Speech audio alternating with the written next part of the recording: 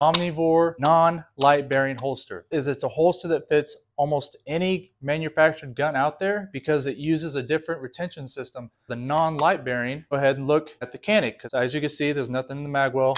It's empty. All right, clear gun. If you look at the bottom of the Canik, you can see this little piece right here. What this is what uses retention to hold the weapon in. I can pull on it, I can shake it. Very, very good holster. I can use any gun with it. I also have with me a Glock 45 from Langdon Tactical. As you can see, there's nothing in the mag well.